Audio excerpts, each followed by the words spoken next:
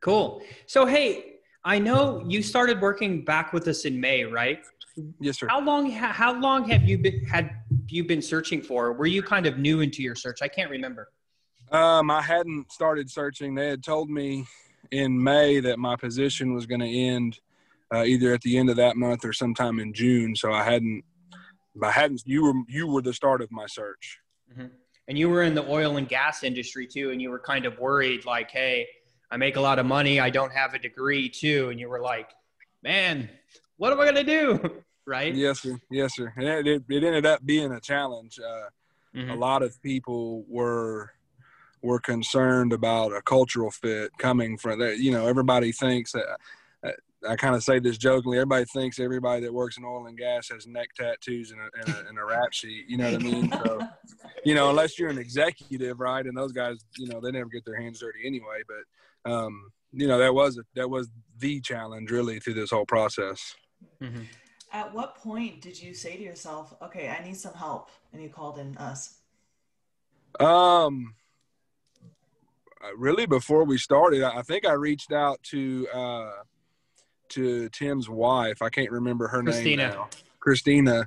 hmm Where I clicked on the thing for LinkedIn to rewrite a resume, hmm hmm and then her and a couple more reached out, and so I talked to Derek, maybe I think, hmm and then Yeah. we had a 3-way call with you, Tim, as well. And I don't know. I don't think we were necessarily me and my wife and I were necessarily 100% sold, but I think we felt like doing something right was hmm better than just click and apply on Indeed over and over again. So, I guess we kind of saw the value before we even started looking, and then once we really got into it, probably like 2 or 3 weeks into it, is like, okay, this is pretty neat how this works and what they've shown me, and so it didn't take long. I don't think for me.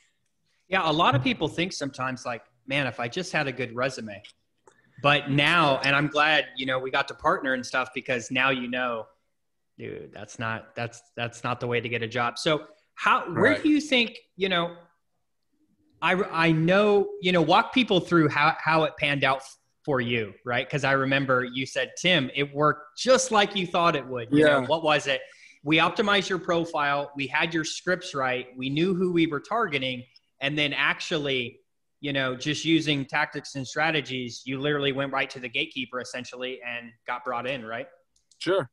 So I think I realized, of course, you send the first kind of cold message, if you will, Mm-hmm. and then you start looking and you're like, okay, every time your phone buzzes, you're like, oh, no, that's not them. And so I think probably, I don't know, sometime like maybe 2 or 3 weeks into it, you have a few networking calls with people that Mm-hmm. people that I went to school with or worked with. And mine was a little more limited, I think, because I was trying to leave the only industry I'd ever Yeah. worked in. And then I guess one day I got an interview set up with a job that I ended up turning down. But it's kind of like, holy hell, that came out just the way Tim and Kara told me that it would, even though you don't realize that it's going. You don't necessarily see every step exactly the way that it's described to you until you actually, until you do, it took a few weeks and you're like, wow, this does work. I think the biggest thing is to buy in that it's a numbers game 100%. You may have to connect with, I think I had 120 LinkedIn connections. I have almost 700 now. Yeah. And I still get in the habit of scrolling through and connecting with people and just saying, hey, thanks for connecting. I have no intention of reaching out for a discussion or anything. It's just kind of a habit now. But it just kind of clicked one day. And you talk to, having people in the group too, you could connect with all of them on LinkedIn who they're just like you, they have a lot of experience, connected to a lot of people. And then Kara's got the next one. So you ended up, you switched industries, didn't you? So I did. Where did you end up? How long did it take you, and where did you end up going? I think it took. Looks like a little over 90 days, right? I believe it took 90 days to accept, but I turned.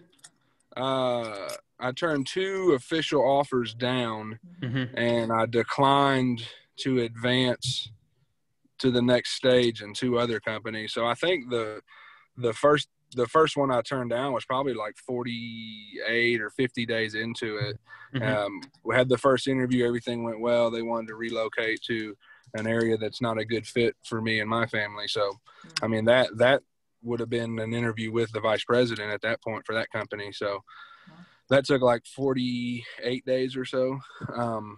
And it's nice too, right? Like not feeling desperate, because if you don't have help, sometimes it's like, if you've been going and doing it on your own, you might have just been like, hey babe, we're moving to Kansas City or something. You're like, hey, this is the only thing I got, you know? Is, right? Yeah, exactly. And that was the thing too. I could still work in oil and gas if I wanted to move to West Texas, and that's not where we want to be. So that was kind of already in our mind, but you're right. Like I said, just the peace of mind, like even whether it works or doesn't work. And I think it worked for me. Just knowing that you're doing something makes you sleep better at night versus thinking you're doing nothing. So, but I ended up in the pest control industry, Kara, something that I never, ever thought I would do. I didn't realize how big of a business this is. The company I work for is Rollins. They own Orkin and a bunch of the other ones. It's like a $2 billion a year company. I mean, it's a pretty serious deal. You know, we won't go into all the details, but you got a nice 6-figure salary and a lot of incentives too that, you know, who would have thought, you know, coming from oil and gas, because I know you were worried about that.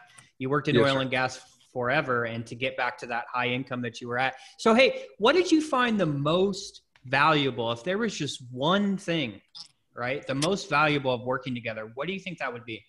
Well, I think the scripts were the easiest, probably the easiest value, right, to recognize, because I'm not very active on social media. I'm not a big fan of small talk or, you know, kind of cutting it up. So it was kind of simple, like, well, this is what they tell me to say. I'm going to cut and paste it and change the name and change the company and press send. And so there was some easy value there. But like I said, for us, it was really a mental game. It was the peace of mind. Like, okay, I got an interview. Let me call with Kara. Let me text Tim real quick. What if they ask me this kind of deal? And just, like I said, even if a lot of times it's almost like y'all brought it out of me versus telling me what to say, but it just that peace of mind knowing that it's there and that we're working towards something was probably the other value to me.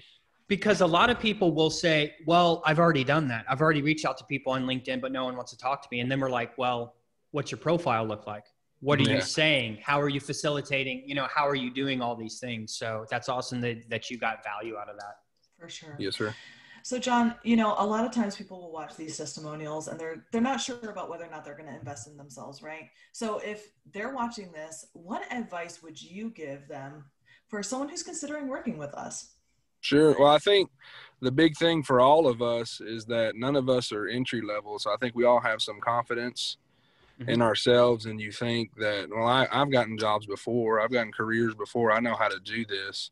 But I think it's important to realize that you guys are experts at networking, at finding a new job, frankly. And so, you know, you have to humble yourself to say, I need the help. You have no problem paying for your college or paying for your PMP or your CSM or anything else. But then it comes to this and you think, I can figure this out. I can interview, you know. And so I think you just have to be honest with yourself that, you know, these guys know what they're doing. And this is a skill that they'll teach me that's worth every penny. Awesome, man. Thanks for sharing. Hey, thank you so much for sharing your story. I remember, you know, everyone's worried about different stuff. And I remember yours was the degree, right? You're like, Tim, I don't have a degree. And I'm like, John, you've been really successful. I still haven't finished. You know? I still haven't finished it. You know, I had my bachelor's, but you know, everybody has that. So that was that was a big concern. Well, awesome, man. Well, thanks so much for sharing your story. We really appreciate it. Well, I thank everything y'all did for me.